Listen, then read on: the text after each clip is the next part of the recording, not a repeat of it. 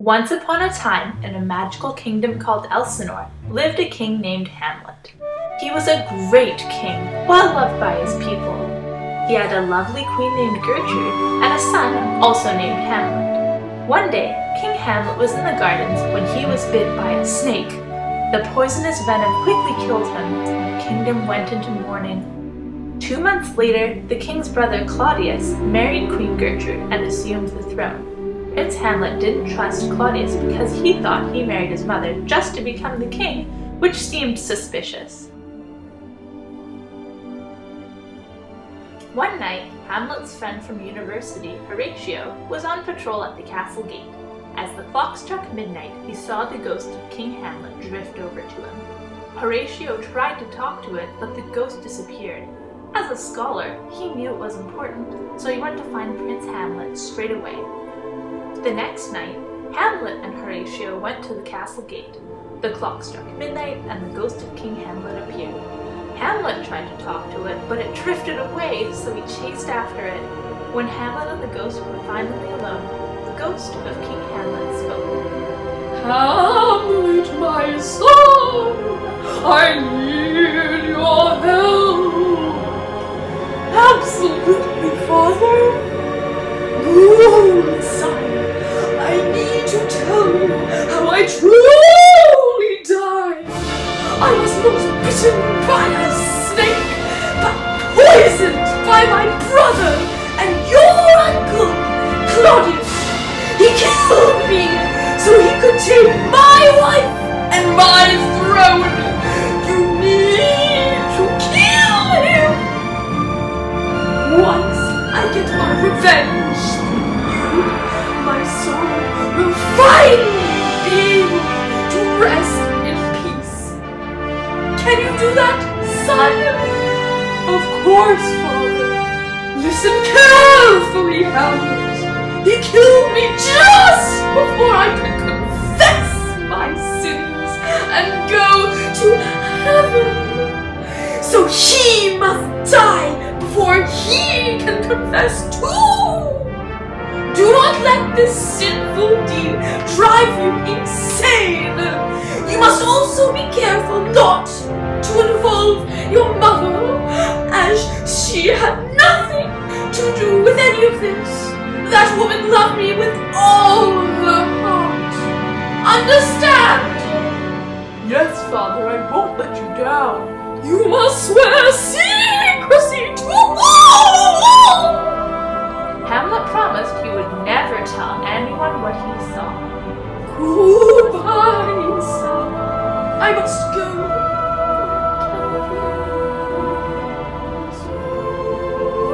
"Goodbye, father." The ghost disappeared.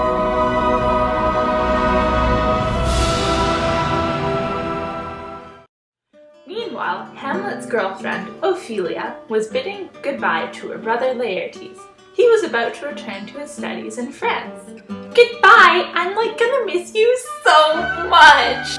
Before I go, I just want to warn you about your boyfriend, Prince Hamlet. You are just his plaything and his love is fake. He is a prince of royal blood and can't choose who he marries. You need to break up with him before he ruins you, breaks your heart, or both. Make sure that you, don't get in trouble with the girls in Paris either. Lastly, their father Polonius said his goodbyes and gave some of his usual long-winded advice. 5 minutes later, when he had finally finished, Laertes really had to go. They all bid their last goodbyes to him, and he left. Once he had gone, nosy Polonius asked Ophelia what they were talking about before he came in. Ophelia's father was the king's counselor, so it was his job to be nosy and give advice. He began to add to what Laertes had said.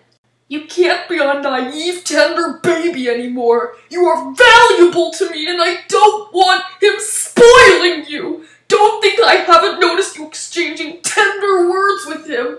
The tender he gives you is worthless. If you accept it and ruin yourself, you'll tender me a fool.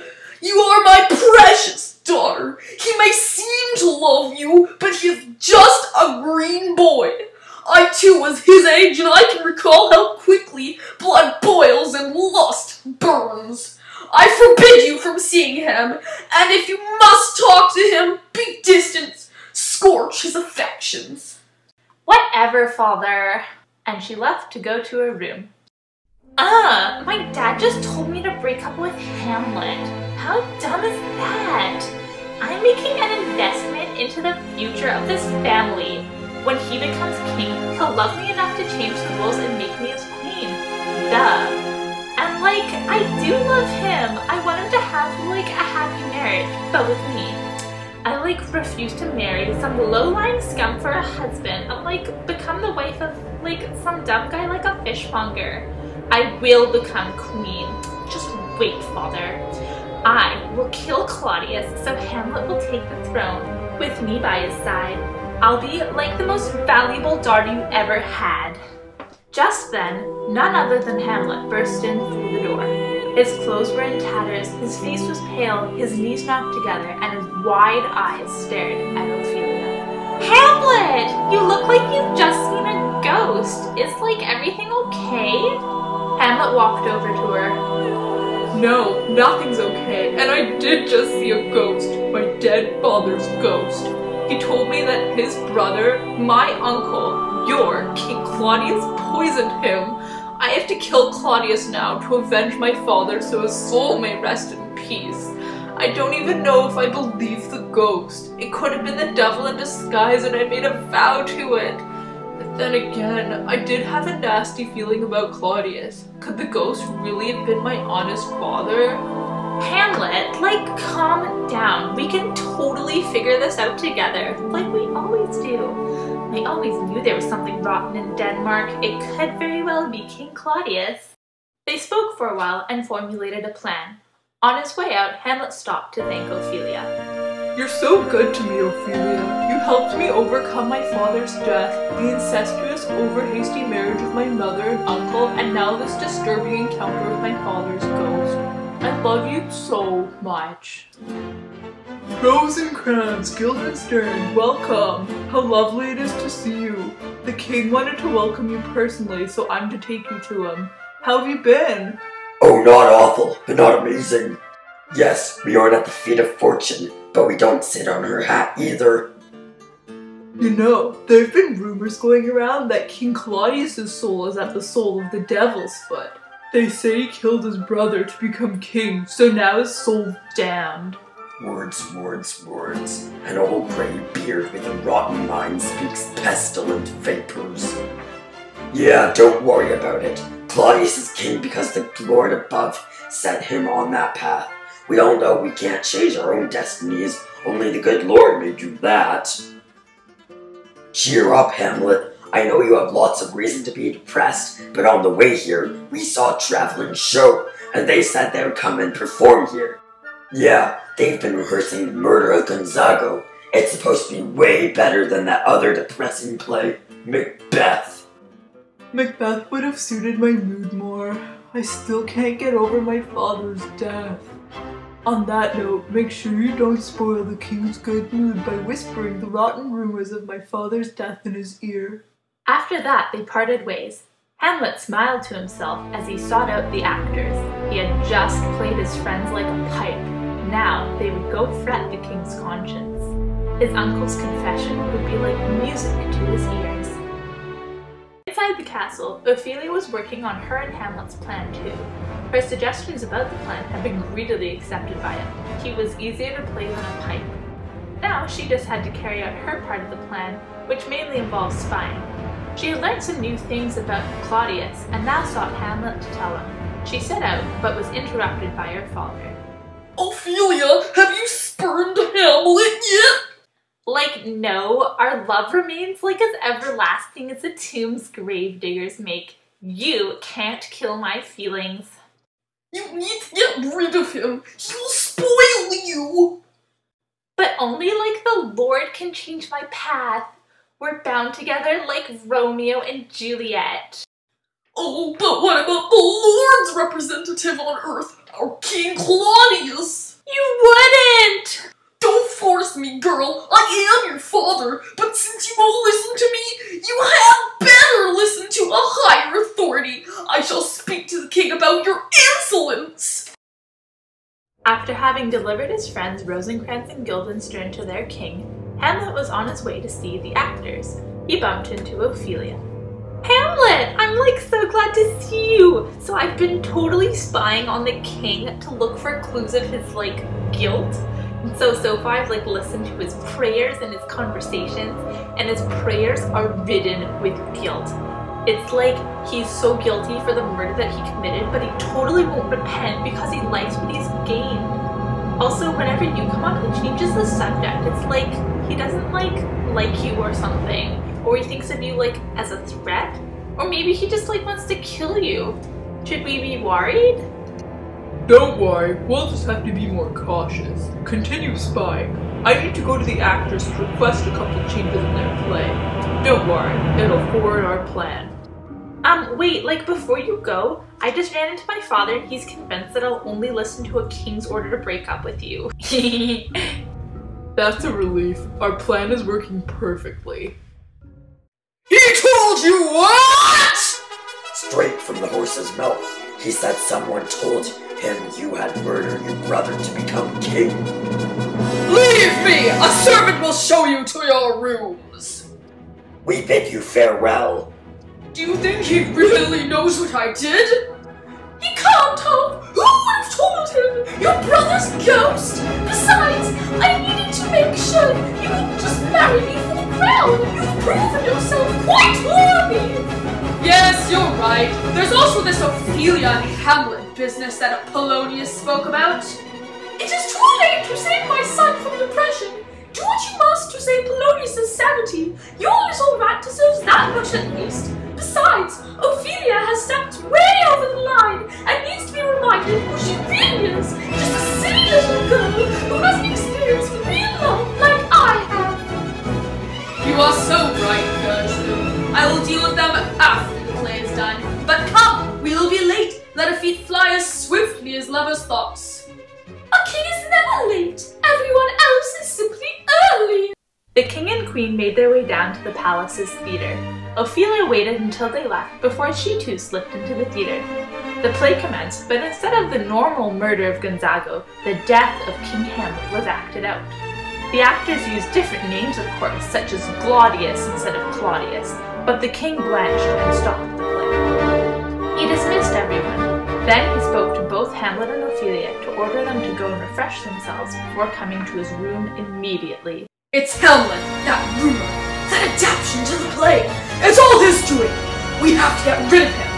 I know what. I'll send him back to England on the pretense that he needs to finish his studies. I can ask the Englishman to accidentally kill him. No, my husband. I have a better idea. We can poison him. But poison is a woman's weapon. I'd rather duel him to the death. Unfortunately, it would be way too suspicious. You may think it's me, but I don't. I'll take him to my closet to tell him how much he insulted us, and blah blah blah, and tell him we're shipping him off to England so he may finish his education. We'll make a toast. He'll drink some poisoned wine. I'll make sure to get the poison that can't be cured and will only come into effect while he sleeps, so it isn't suspicious. Everybody must die in the end, even depressed princes. The key is to be ready for it. Yes, and meanwhile I'll speak daggers to Ophelia and force her to break up with Hamlet. If he's going away, that'll create the perfect excuse for a breakup. Long-lasting relationships never work, and there'll be plenty of other women in England. We must hurry though. I shall make the poison wine, and you will write the letter to England. To kill or not to kill, that is the question. Whether 'tis nobler in the mind to suffer the slings and arrows of outrageous injustice, or to take arms against a powerful king, and by opposing him, to be damned, but to save my father, there's the rub. For I could bear the whips and scorns of crime, the oppressor's wrongs, but then my father's soul would forever lie in anguish. Thus conscience makes cowards of us all. The native hue of resolution is sicklied over with a pale cast of thought. Oh, my fair Ophelia, I don't think I have it in me to kill Claudius. I must talk to him and forgive his sins. Oh, Hamlet, you're like so mature. That'll be like totally more heroic than the murder of a king. Communication is key. Speaking of communication, I was spying on your uncle, father, and mother and before the play, and he like had to kill his brother to prove he was being worthy of being your mother's lover. It didn't even have anything to do with the crown. So since he just wanted her, maybe he'll give you the crown. Be open and talk to him, like man to man or something. And also try to convince him we should stay together too. Okay, I'll try and talk to him when you keep my mother at bay. She somehow makes him stronger than he really is. Yes! Let's let him go! Hamlet, your mother wants to talk to you in her closet. I need to speak to Ophelia. No, I need to talk with you, Uncle, and Ophelia needs to talk with my mother. We won't split up unless I speak with you and she with my mother. Fine, then, Ophelia, I order you to break up with Hamlet. Hamlet, you are to go to England to finish your education and find a British wife. You can't order her to break up with me. I'm crazy in love with her. If you break us up to marry me to some English princess, I'll go insane and kill myself. No, you won't. You are my son and the future king. Anyways, you need to go to England to finish your education. If you'll like allow me to interrupt. Hush! Your king is speaking! Show some manners! Please don't do this to me! You already killed my father! Don't kill my one good relationship too! What are you saying? I committed treason to ascend to the throne? Yes! Oh! Now I'm gonna interrupt. My queen, I think your son's like just insane or something. Think of all he's been through. He totally can't be in his right mind. My second husband has just been murdered by my son, who's gone from depressed to mad! What's the point of living in this cruel world? Then, before anyone could stop her, Gertrude crossed the room and emptied the contents of the poisoned cup. Shocked from the recent events, she fainted, never to wake up again. We did it? Like our plan worked? We convinced them you were mad because of the breakup, which gave you the excuse to kill Claudius. You're king now and I can like finally be your queen. Yeah, but now my soul is damned and my mother's dead. Who will testify that this wasn't a murder? They'll kill me or never let me rule if they find out I killed 2 people and I'm supposed to be insane.